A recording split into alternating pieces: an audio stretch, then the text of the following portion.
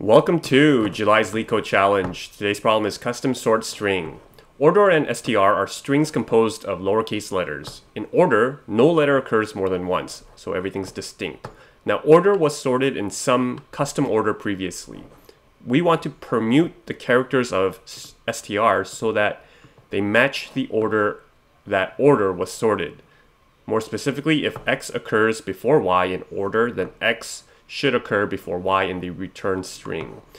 Now return any permutation of string that satisfies this property. So we can see we have our order CBA. We can imagine that this kind of maps into like A, B, C here, or I should say more like 1, 2, 3. And if we took our string and sorted it in this order, we would take C first, then the B, then the A, and then, well, what about D? Well, since D does not appear in order, it can be in any position in the return string. It can be like in front, or it can be in the back.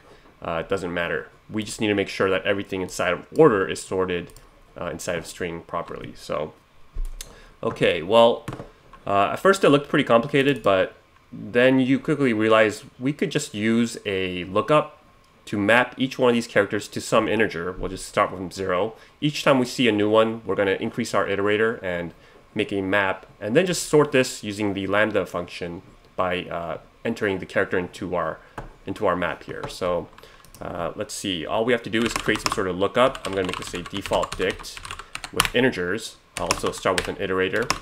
So let's move through every single character in order and add to our lookup, or not add to it, just make each character in order since it's already in the order that we want. And then we're going to increase our iterator each time. So now C equals 0, B equals 1, A equals 2, so on and so forth.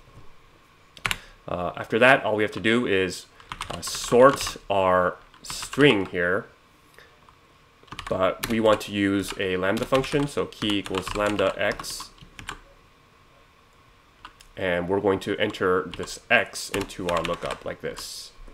So this would return a sorted string, but we want to make sure that we return, I'm sorry, a sorted list, but we want to return a string. So we're going to have to do a string join like this. So we just return this.